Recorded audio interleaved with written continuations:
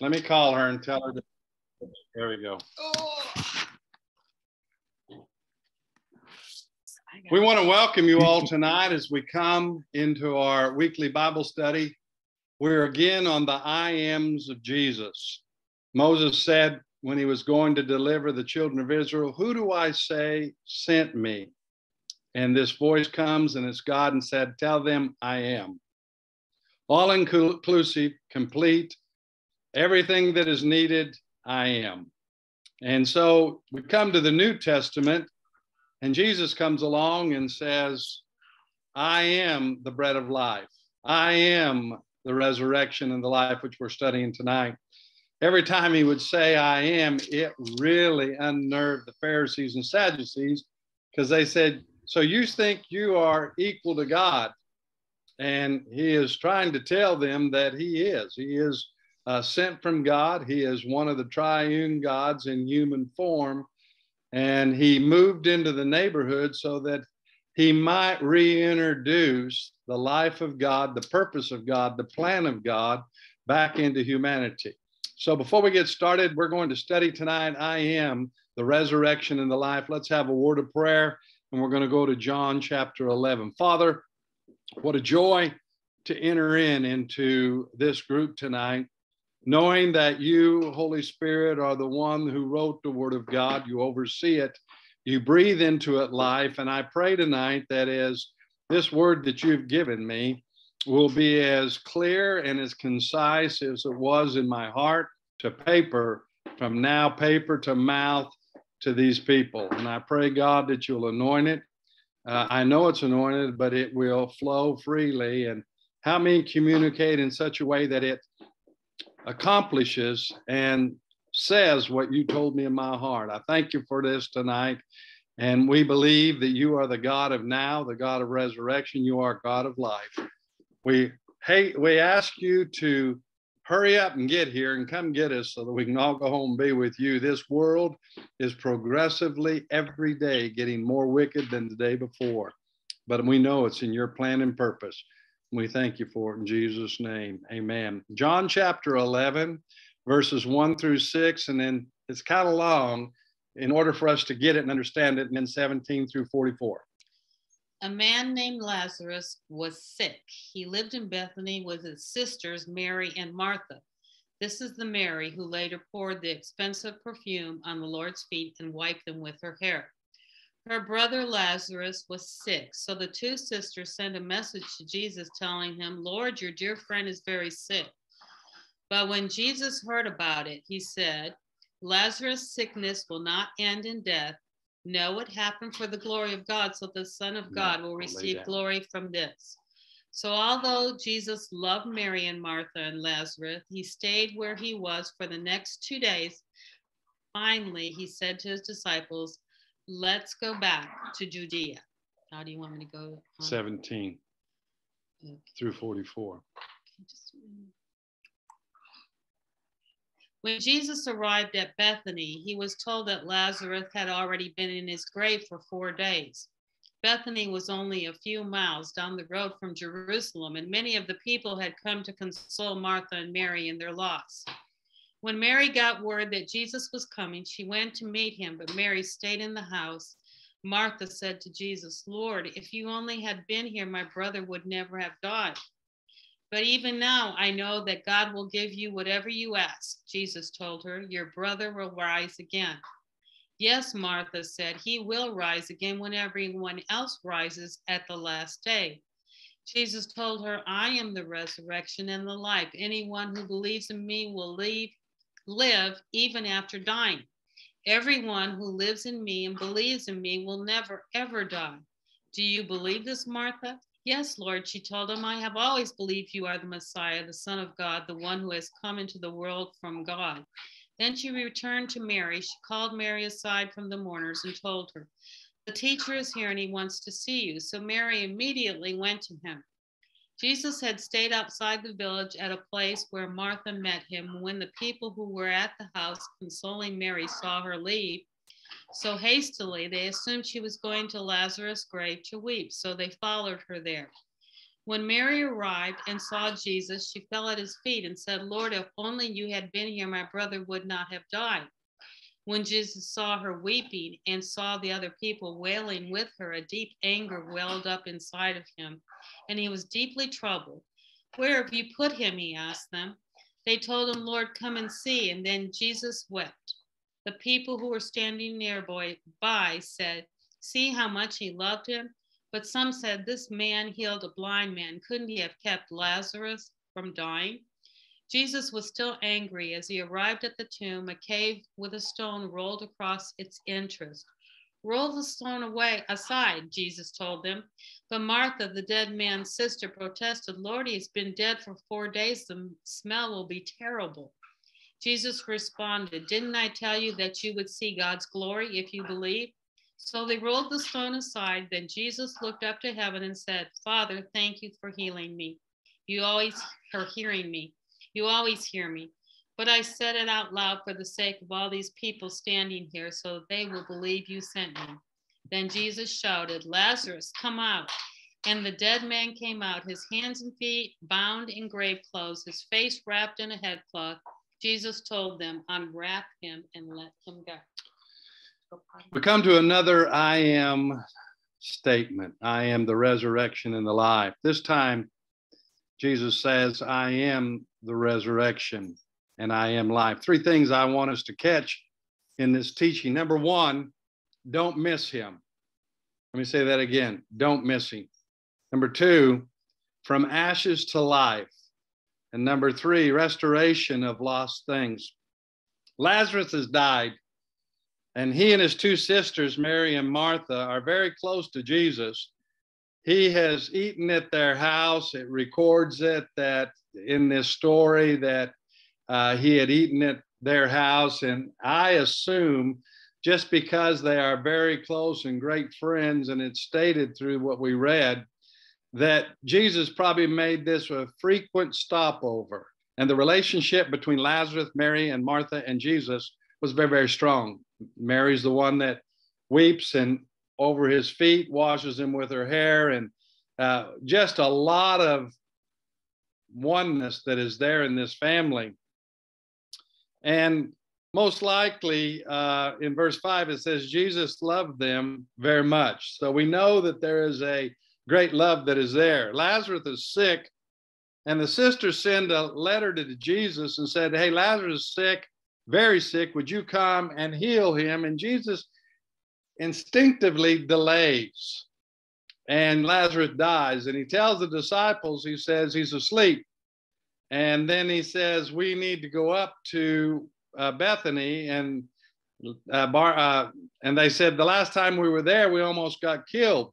We don't want to go there. And he said, well, if Lazarus is sleeping, well, then he's getting better. And he said, no, you don't understand. He's dead. Now, the Bible speaks about sleeping, and people have preached, and some denominations believe in soul sleep. I don't believe that. Soul sleep means when the person dies, their soul and their spirit stays in the body, in the ground, and doesn't go anywhere. Paul says to be absent from the body is to be present with the Lord. The moment you and I take our last breath in this life and take our next one and the next one is our immediate transfer from here to be with the Lord Jesus Christ, or from here into hell where there is great torment that is going on. And so Jesus said, let's go, because he's sleeping. Verse 11, he finally had to tell him that Lazarus is dead. Now, number 1, don't miss him. What do I mean by that? In verses 17 through 44, Martha and Mary and the mourners, Jews, all missed who Jesus was and is and why he even came. Just like a lot of people miss why he even came to the earth. They didn't see who he was. They thought things about him. They spoke things about him. They saw him do miracles. But until verse 45, until verse 45 did they find out that it's for the glory. And then some of the Jews, women there, still not believing after Lazarus has been raised from the dead.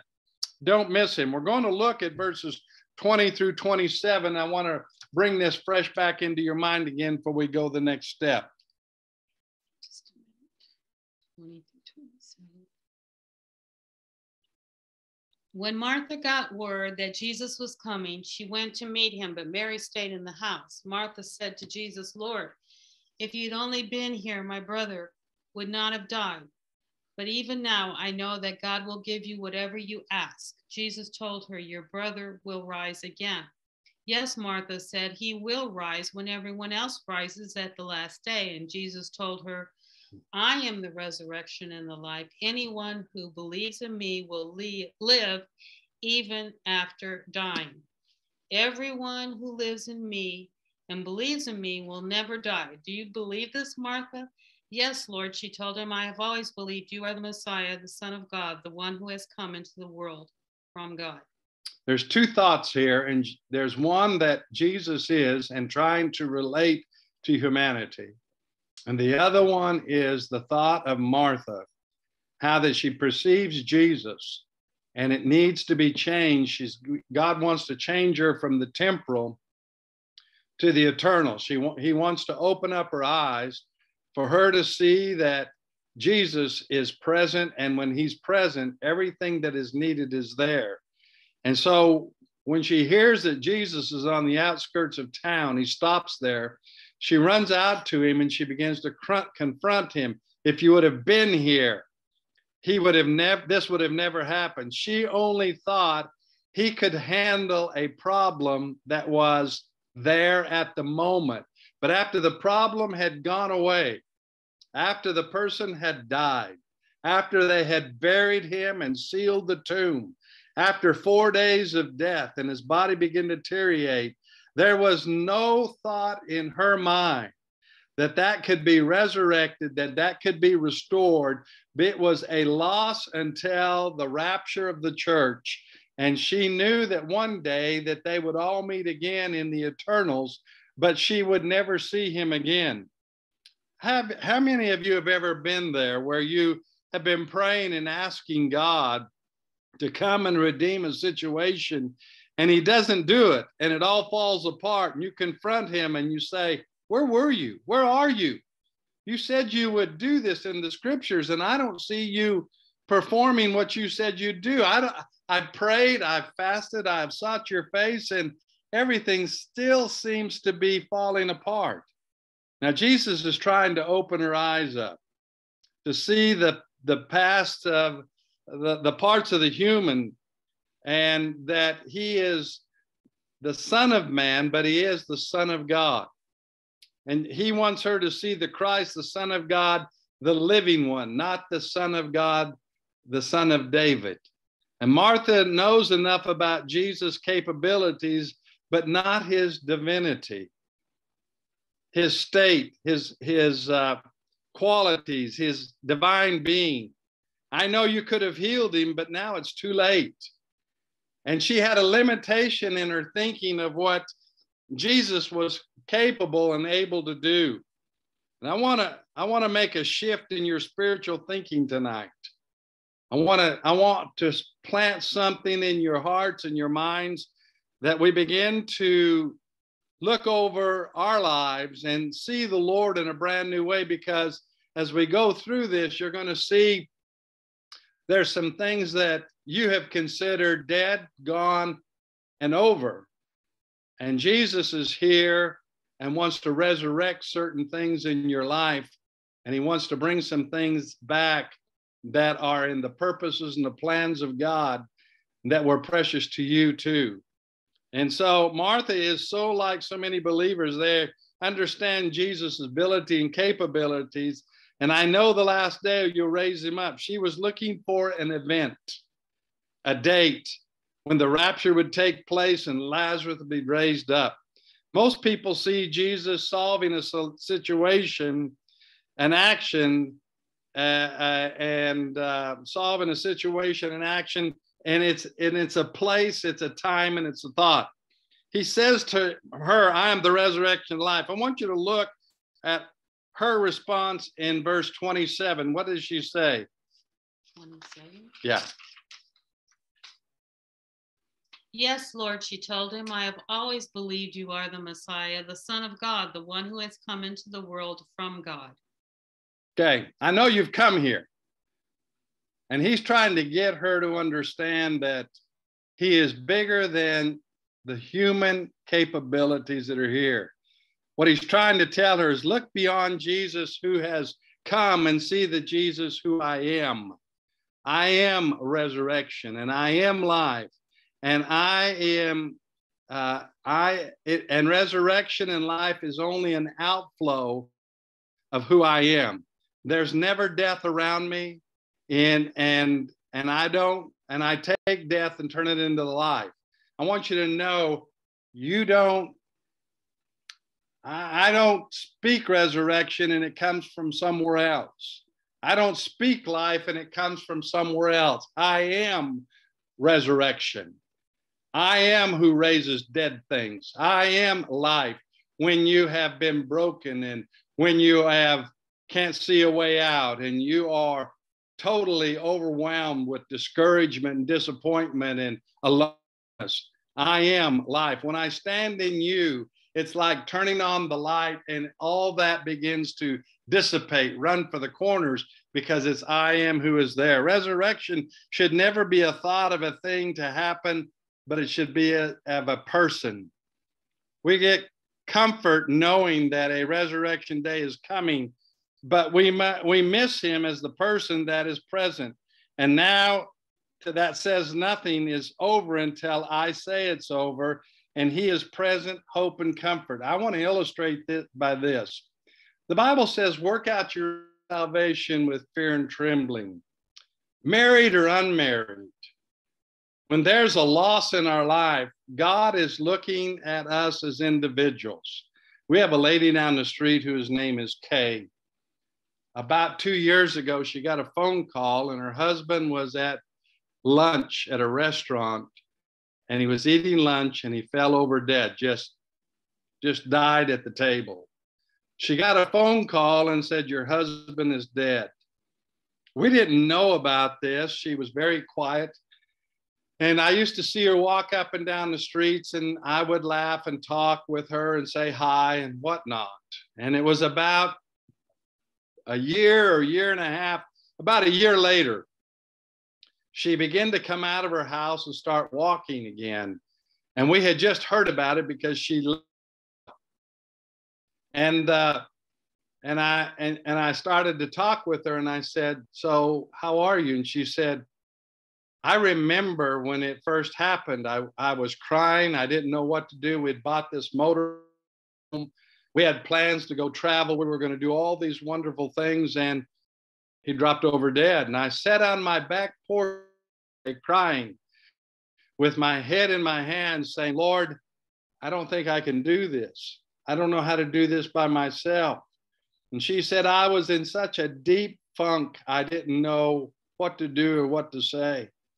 And she said, I just sat there and I began to place myself in the presence of the Lord. And he began to move in my life. And he began to bring resurrected life because he lived in me. He began to push out the discouragement, the depression, the loneliness, the feeling of being forgotten, the feeling of being alone. And she said, I'm living again. Resurrection life has come. And then we heard this past week, she's engaged to get married. God has resurrected her. Now, it was his time to go home. I believe that. I believe that every person that dies is murdered. Earthquakes in Turkey, the girls, the 4 kids that got up in Idaho that were murdered, I believe they've all been in the time frame of God. We don't get to choose how we die. It is us who are living that stays behind, have to deal with the loneliness and the hurt and just the why did they die. But for those that know the Lord, they enter into a presence and they're like the Apostle Paul. They've run their race. They've finished their course and henceforth is laid up for them a crown of righteousness. They're rejoicing. Now there's 2 people that both have a call of God on their life. 2 people set in the purposes of life. And one of them ran their race and they went home. The other one was here and had depended upon their mate, which they should and they do. I have sat and thought, I don't know how I'd handle it if something should happen to Judy. I don't know if I could handle that. But I don't need that grace right now because I'm not walking through it. And people who walk through deep valleys get a grace that is given to them that no one else gets. It's the grace of God. It is the resurrection of life. And God began to take her. And like Martha, she was over. She thought her life was over. She thought there was no more to live for. She didn't know what she was going to do next. She saw herself cooped up in this house. She saw herself with no vision, no desire, no goals, no wanting to do anything. And she turned to the Lord. And as the Lord began to walk through the corridors of her heart, her mind, and her life, he began to push that brokenness out and begin to bring life in the midst of death. Because when Jesus shows up saying that there is no death around him, and she began to breathe again, she began to think again, she began to again, and she began to let love grow again. And God, in his infinite wisdom and love, resurrected God, who restores what has been lost, replaces what has been taken, brought a gem to her life that she is so excited about. And I know he's a believer. I've met him, but he's got to be, because she's a strong believer. And there, her life is going to live again. She's going to have fulfillment again because she's still running her race and the Lord has not forgotten her. And Jesus is trying to say the same thing to Martha right here. I want you to know, quit looking for something to be done. Look to me. I'm the one that's resurrection. I am the one that is life. I am the one that knows how to give you a new start and restore what's been lost, what's been broken, what's been forgotten. And so God has a thought for each one of us individually. And he wants us to have a relationship with him no matter what happens around us.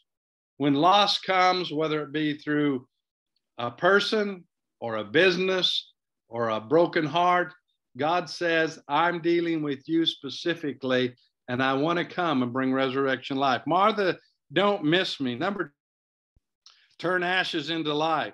I think so many times that we have gone through loss and brokenness that we just have to just tuck it away, and we live with it, and we live with the memory of pain, and always wondering if we could ever, what it would have been like if, wishing that whatever that loss was, or why do I have to live with a broken heart, and why has it placed now in that broken mistrust with people and a mistrust with church leadership, or whatever the brokenness is there. I want you to look at verses 37 through 42 and look what it says.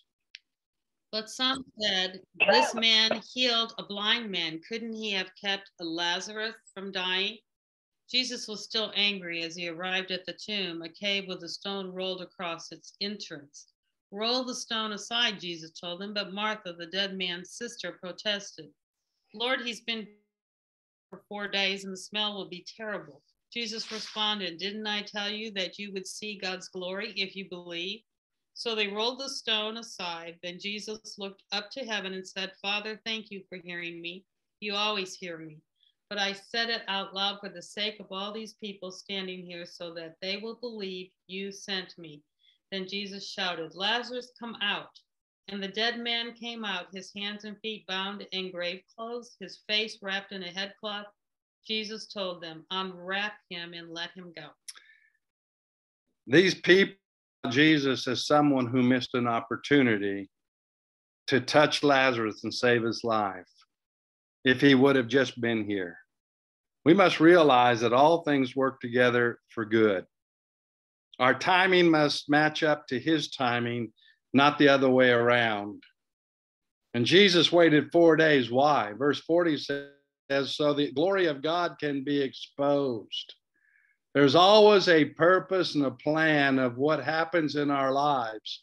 Jesus wants to do something, knowing that we live in a world, that in the world you will have tribulation, knowing that in the world the enemy throws fiery darts at you, knowing that in the world is fickle, and no matter who you trust, that in time might and could hurt you and break your heart. And Jesus knew these things were all coming about. And so he waits 4 days that the glory of God could come. And what we consider loss or failure is nothing but a stepping stone to the next level in Christ, because there is never a loss in Jesus. There's never a death. He said, I am the resurrection and life. Look at Isaiah chapter 61, verse 3. To all who mourn in Israel, he will give a crown of beauty for ashes, a joyous blessing instead of festive praise instead of despair. In their righteousness, they will be like great oaks that the Lord has planted for his own glory. When we go through a problem, there's 4 things that Jesus says, or Isaiah says, that God speaks unto him, that says that that are 4 things that are going to come out of loss. And ultimately, it is a glory to the Lord, and God takes things that look like destruction and turns them for good. Joseph understood this. You meant it for evil, but God meant it for good. There was a reason. Joseph caught it. That's why Joseph endured prison, endured his servant's lies, the wife lies that got him in prison. He endured those things because he knew God was faithful and God had a plan and a purpose. 4 things. Number 1, it says in Isaiah 61, you get a garment of praise instead of faint of spirit. And what God wants to show is that in the midst of that loss, when everybody sees what's going on, you don't put a fake on for them. You begin to have a true spirit of praise that comes upon you, and people look at you and go, wow, aren't you mourning? Yeah, he's turned my mourning into gold. He's taken my sorrow and turned it into praise.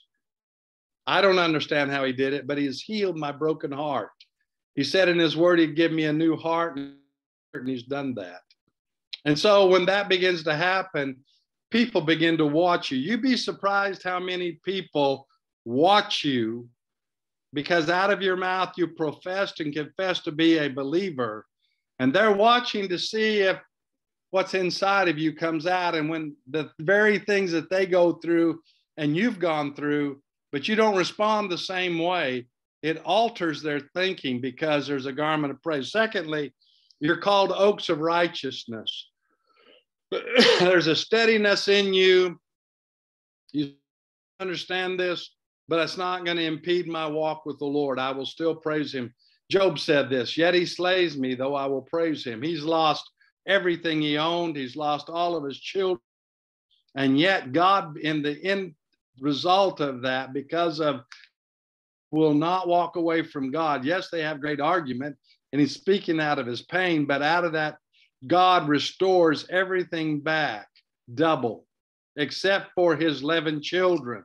He gives him 11 more. Want to know why he gave him only 11 and not 22? Because all of his kids were saved, and they were waiting for him in heaven.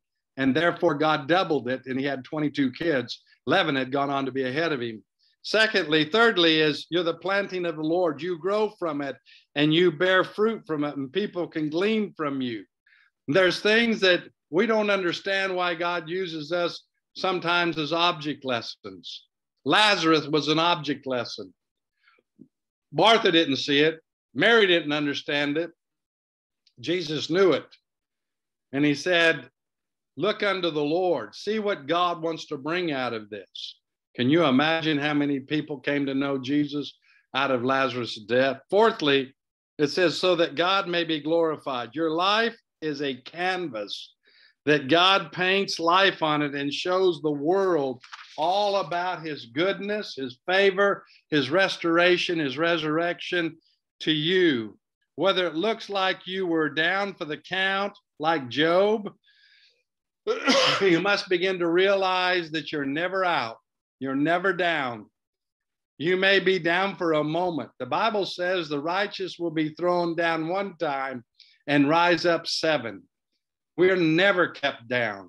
And when we understand that God is in resurrection life, and some of you right now are going through some deep waters and you don't know where God is. You don't know what's going on. You don't understand. I'm telling you right now, God has a plan and a purpose, and what he wants you to do is begin to allow him to resurrect hope in you, resurrect love in you, resurrect a new idea in you. You don't want to try again. You're afraid to do anything, and that's not God. God is going forward. He doesn't stop. He's not stale. He's moving forward, and God wants to do that for you right now. And what you do is you say, Father, I'm just needing you right now to come into my life, and I will trust you with a new thought. I will trust you with a new hope. That's what Kay did down the street. She began to turn away from the death of her husband to the resurrected life of Jesus. She didn't focus on what has happened. She focused on who is happening. She began to see God do things in her life that was there. Jesus is trying to explain to Martha and Mary, that's me. Don't look and see what your visual eyes are seeing. See what I want to do in resurrected life in you. And so he comes, and in verse 44, he says, Lazarus, come forth, and Lazarus comes out. And this is really good. He was bound, and they had wrapped him up. Jesus doesn't go over there and unwrap him. You know what he said? You go unwrap him. You wrapped him. You bound him up. You put him in the hole. You rolled the rock over the cave, and you go and loose that. It's the same what people have done when they've been hurt. They've wrapped it up in a bandage. They put it in a cave. They've rolled a stone across the front of it and said, I'm never going there again. I'm never trusting again. I'm never loving again. I'm never hoping again. I'm never going in that again. That hurt was too deep. It was too bad. And I put it in there. And Jesus, when he calls forth Lazarus, he comes hopping out of there, and he said, you bound him. You didn't have enough faith to believe that God could do that what I have just done. You let him go. You roll the stone back. You take off the bandages, and you set him free. And Jesus is saying, he's saying, I'm not waiting till the rapture. He said, and do not wait until rapture of death. Why? Because Jesus rolled the stone away. He takes off the binding so I can turn it into praise. And this is exactly what God wants to do. He wants you to go into your life where you have rolled a stone over something you have hidden that is back in the back of your mind, that has loss and pain still to it. And he wants you to give him the opportunity to roll the stone. He wants you to open the stone. He told them, roll the stone back. He didn't do any of this. All he does is shout and command Lazarus to come forth. And God is asking you and I in obedience, if you want to see my healing, if you want to see my praise, if you want glory to be given to God, I want you to roll the stone back. And I want you to ask that thing that's been in that tomb. It's so hard to handle, so heartbreaking. You've gone back there from time to time to visit this grave, and it just has broken your heart. I want you to come now, and I want you to call that out so I can take ashes and turn it into life. I can take what smells and turn it into a sweet fragrance of aroma unto me. So I can turn it into praise, and I can return the ashes back to its former life, that it's whole and healed again. That's God's plan for your life. Don't wait until you get to heaven and say, when I get to heaven, he'll heal my heart. When I get to heaven, he'll make it all right. When I get to heaven, he'll adjust what was wrong. That's not God's plan. That's what Mary and Martha thought. When we get to heaven, it'll all be better. But right now, he's dead. Jesus said, I'm the resurrection now. Lastly is the restoration of lost things. Nothing is lost in Jesus. Nothing in God's plan goes unfulfilled. God always fulfills what he purposes in his heart for his purposes, and he always fulfills what he purposed for you in your heart. Now, there are people, all people feel that when they stand before the Lord, they have this thought, I wonder if I've done enough, where he'll say, well done, thou good and faithful servant. Or will he look at me and say, what did you do with what I gave you? Where were you? Why didn't you do that? He will never, ever chide you when you stand before him, ever. His love is too great. Well, what about the purposes of God that didn't get fulfilled? What about the voice that God spoke to me and I, because of fear, whatever, didn't obey that? I'm telling you, Jesus will look at you and say, I love you. Now, catch this. When we stand before God at the judgment seat, he will never judge you and I for sin. You will never hear him say, open a book and say, this is the sin you did. The judgment seat that the Christians are going to go to is the judgment seat of rewards. Now, here's what will happen. He will reward you according to your efforts that you have followed him. And what he's going to do is place Christians in the servanthood lineup. He said, because you've been faithful over little, I'll make you ruler over much. There are some people that are going to get there with the smell of smoke on them. They didn't do anything for God, but they're there. They missed all the purposes of God. They never fulfilled anything God wanted them to do. And when they get there, they won't have anything to show for their life, but they're there and God loves them and God is glad that they're there. So what about all the failures, the missed opportunities, and the missed purposes of God? God says, I'm telling you, what I'm going to do now is I am going to restore back through you the purposes of God that you missed. Because every purpose I had for you will go and be fulfilled. Look at Romans chapter 11, verse 29. For God's gifts and his call can never be withdrawn. The gifts and callings of God are without repentance, meaning that God has called you and you can't ever repent from that. He called me to pastor. I can't stop but not pastor. Now, in Revelations, it says that he's going to have kings and priests. We're going to read that in a minute. And so those that are priests in this life will be priests in the next one. Those that have been in the workplace, those that have been doing what they've done by not being behind the pulpit are going to be kings. And they're going to rule over cities. They're going to rule over people. They're going to be rulers as kings. Now, hear me. When we stand before Christ and are judged as believers, it's never for sin. That price has been paid for. It's a judgment of rewards.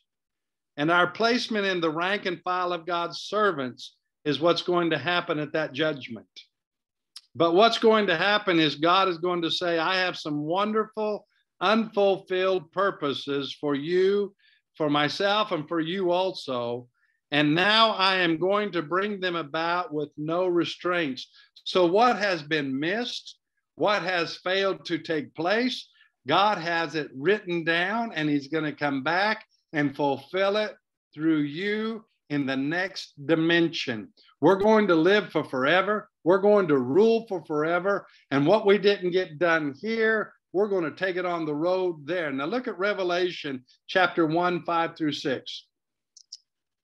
Jesus Christ is the faithful witness to these things, the first to rise from the dead and the ruler of all the kings of the world. All glory to him who loves us and has freed us from our sins by shedding his blood for us. He has made us a kingdom of priests for God his Father. All glory and power to him forever and ever. Amen. King James says kings and priests. We will help run the universe and care for the people living outside the city of New Jerusalem. And we will run as priests and kings and be those that will teach the way of God to those that are there. And as a result of that, we will know his voice. We will have no fear of retribution. We will have no fear that we may not be able to do it. We will walk in a power that is we don't even know about, and the very purposes that God has planned for us, through us, and to us will be fulfilled in us, and we will begin to now restore what has been lost. And it's a restoration of God's purposes. So when you sit here tonight and you're thinking, man, I should have done that. I didn't get that done. I hope he's not going to be displeased with you. He's not. What he's going to do is that we're going to take it up. You and I are going to fulfill what you didn't get done in this life, and we're going to do it in the eternals. Now, you may have a lesser position there, but you're still going to be happy because you're in heaven. But the thing that God is really looking for, and you say, well, I'll just sit back and rest then if I'm going to make it. No, listen, I don't want to be a dishwasher in the kitchen. I want to be out doing things. And so we begin to have an attitude that we want to work for the Lord and do everything he's called us to do. Well, Rick, I'm at the end of my life. I'm 71 years old now. You start. You begin to start where you're at, and the mercies of God will begin to work through you like you've never done before. And we can never disappoint God. He's never disappointed with you or with me because he loves us. He tells us to work out our own salvation with fear and trembling, meaning you and I must determine our station in the ranks of and file of the servanthoods of God when we get there to the saints. And part of that, Jesus said, I'm coming, I'm bringing my rewards with me. And I'm telling you that if you want to be rewards, well, Pastor Rick, well, I thought we're not supposed to do good works for God. No, we're not. But we're supposed to be obedient. Jesus said, if you visited me in prison, or I was thirsty and you gave me a drink, all of those things are things that God has told you and I to do. Or you go down the street and God speaks to you about helping that neighbor mow their grass or do something. And that was a God thing. You're not looking for anybody to pay you back. You just did what the Lord told you to do. And as a result of that, those are things that he rewards you because you've been obedient to the word of God and to the voice of God. So I want you to throw caution to the wind. I want you to hear his voice, and I want you to follow him because he's resurrection and he's life that is in him, and he lives in you, and he wants to be lived out through you. And if you don't go, he can't be released. If you don't go where he wants you to go to meet people, he can't touch those people because he's limited to do his ministry in and through you.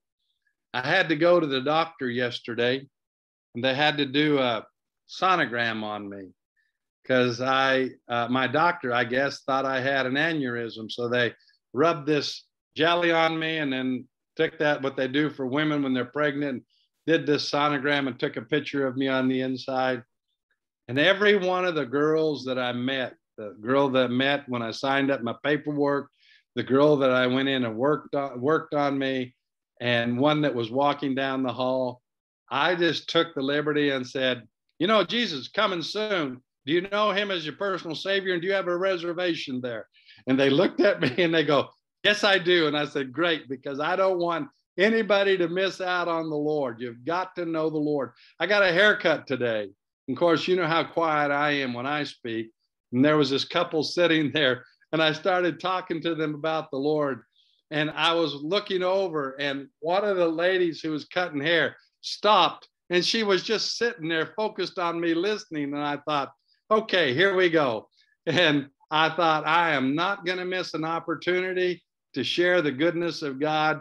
You don't like me, big deal. But if what I said turns your life around and you stand in the portals of glory because of that few moments of conversation, hallelujah. And that's exactly what God wants us to do. Last scripture, Isaiah 6, 1 through 8. 61?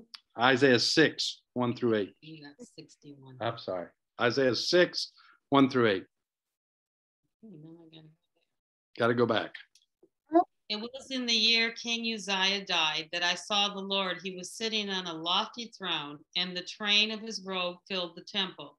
Attending him were mighty seraphim, each having 6 wings. With 2 wings they covered their faces, with 2 they covered their feet, and with 2 they flew. They were calling out to each other, Holy, holy is the Lord of heaven's armies. The whole earth is filled with his glory.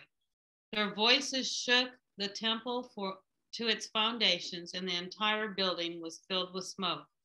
Then I said, It's all over. I'm doomed, for I'm a sinful man. I have filthy lips, and I live among a people with filthy lips. Yet I have seen the King, the Lord of heaven's armies. Then one of the seraphim flew to me with a burning coal he had taken from the altar with a pair of tongs. He touched my lips with it and said, See, this coal has touched your lips. Now your guilt is removed and your sins are forgiven. Then I heard the Lord asking, Whom should I send as a messenger to this people? Who will go for us? And I said, Here I am, send me. I hear the Spirit of the Lord as I was writing this to say this to y'all and wherever this tape will go. I'm touching your life, and I want to bring fulfillment in the place where there's been loss and pain, where the stone has been rolled over the entrance. And I'm placing fresh fire in you, and I'm taking your ashes, and I'm going to turn them into resurrected life. And then they will be used for doors of opportunity that I want you to do, and I want you to go. And I want you right now in your mind's eye or in your heart, I want you to be committed, because the Holy Spirit's coming. He's already told me. He's going to come to you, and he's going to point things out where you have rolled stones over the cave inside of your heart, your mind, your emotions, where there's been divorce, where there's been rejection, where there's been loss, where there's been pain, untimely deaths, whatever has been there. And the Lord is saying that I want you to roll the stone back so that I can give a shout for that has been destructive to come out, that you thought would never be healed, never be restored, never be freed in you again. And he said, I want to breathe life into that. And I want you to take off the bandages of bondage that you placed on it so that I can make you free again. I want you to trust me. I want you to believe in me. I want you to allow resurrection life to come in to you. Jesus, we just thank you for tonight. We ask you, Lord, that you would just take this word as simple and at times confusing, and I ask you to bring it life to those that are listening tonight, that you want to bring their lives afresh and anew. We don't want to miss you, Lord. We don't want to wait until we get to heaven. We don't want to miss the opportunity in the now life that we can live again, we can hope again, we can trust again. We don't want to, Father, we want you to take the ashes of things that missed opportunities or pain and stuff in our lives, and we want you to breathe on it and give us a fresh new start right where we're at, and that we don't feel a failure anymore in parts of our lives. We have hope. We trust again. We run again. We speak again. We walk with boldness again. And Father, I just pray right now that you'll restore what's been lost in the lives of people. God, take what seems like that's over. I've moved on. But Jesus, you haven't moved on. There's still purposes that need to be fulfilled. And there's never too late, never too late. Father, I thank you for these people that the enemy has tried to put guilt on them, that they're not good enough, they've not done enough, they've not accomplished enough, they blew it, they turned their back on you, Jesus, and went out in the world and did their thing, and then they've come back and they have a full life of regrets. Jesus, your attitude is you're home, you're restored, and I love you. And I want to take the things that you gathered in your brokenness, and I want to heal them. And I thank you for that. In Jesus' precious name, amen. All right.